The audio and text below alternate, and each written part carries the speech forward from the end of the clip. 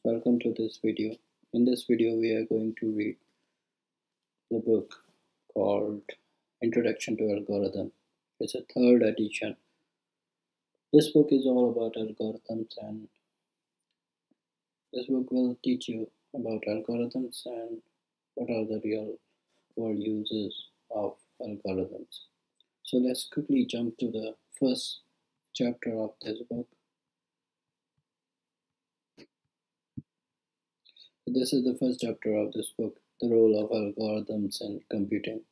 The chapter starts with the questions like what are the algorithms, why is the study of algorithms worthwhile, and what is the role of algorithms relative to the other technology used in computer.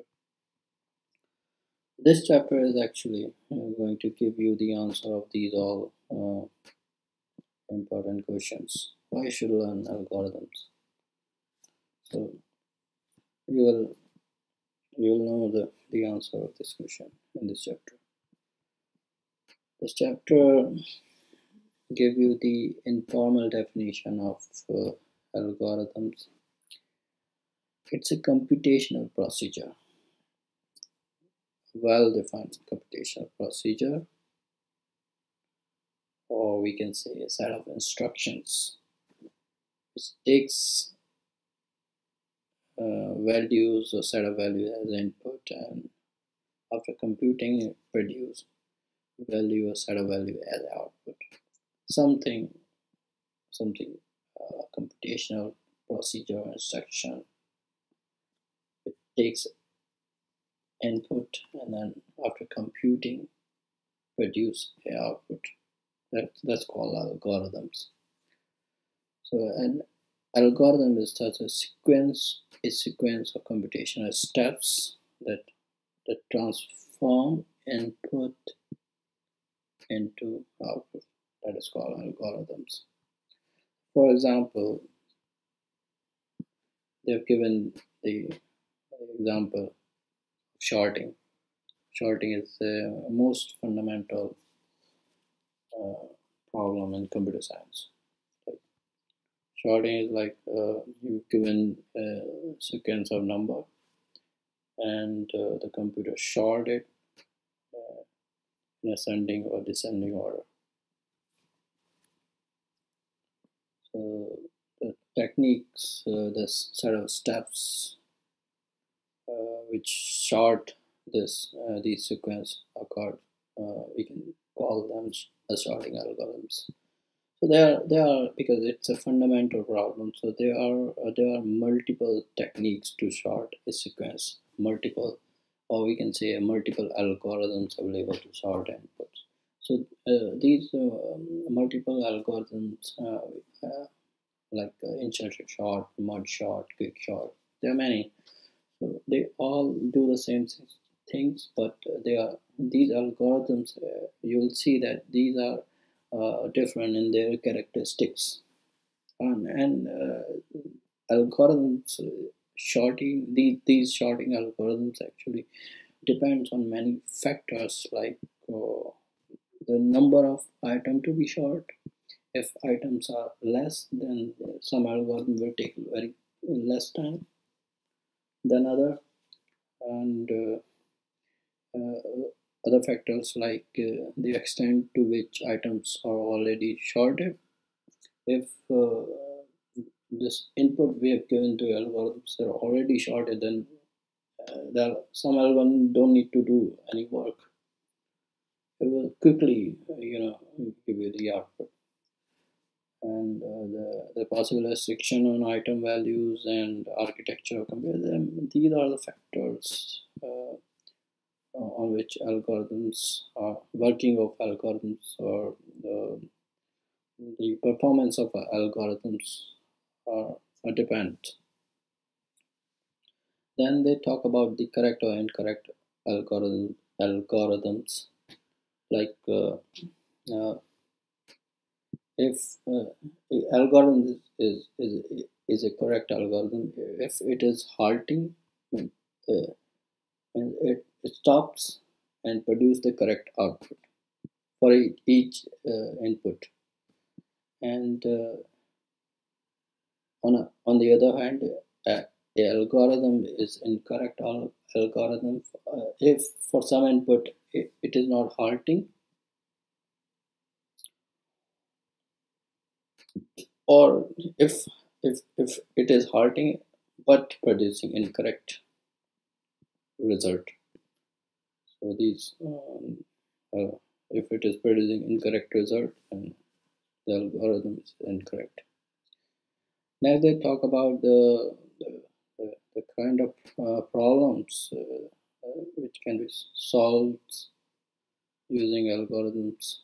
For example, human genome project, where human DNAs are matched using algorithms on internet. Data or routes using algorithms. Search engine uses algorithms in electronic commerce.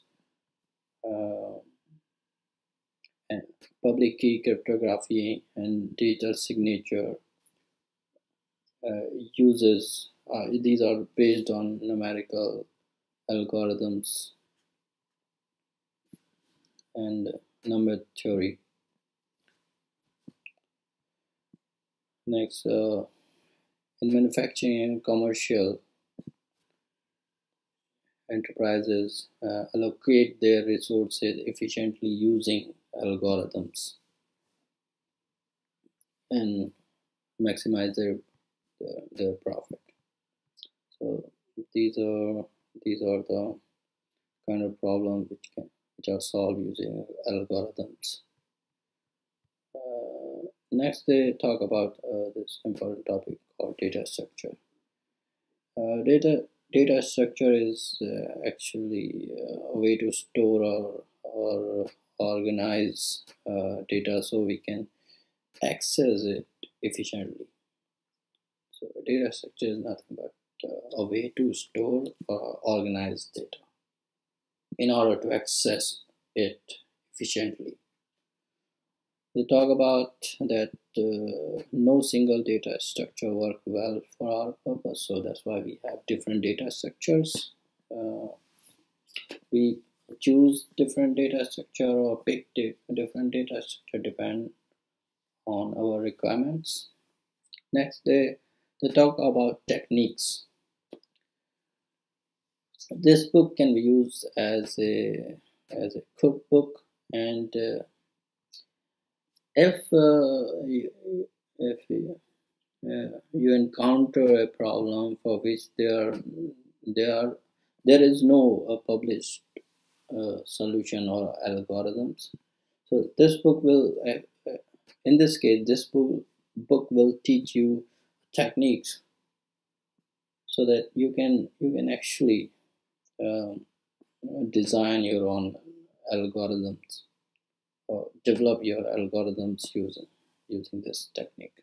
So in other words, this book will teach you techniques to develop your own algorithms as a solution to your problem. Next, they talk about hard problem, very important topic. In computer world, all problems can't be solved efficiently. So there are some problems for which no efficient solution available. I mean, and these problems are called NP-complete problems.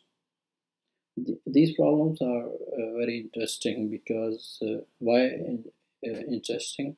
Because no efficient algorithms for NP-complete problems has ever been found, and nobody has proven that efficient algorithm for one cannot exist. So in simple words, no one knows whether or not efficient algorithm exists for NP-complete problems. So why you should know about NP-complete problems? In case if you encounter with NP complete problems, if you are given a problem which is unfortunately a NP complete problem, then you will be spending a lot of time.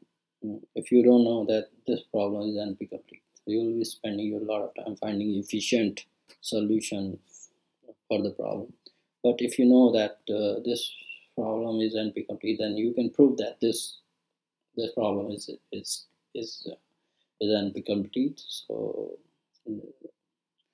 there is no efficient uh, solution for this problem.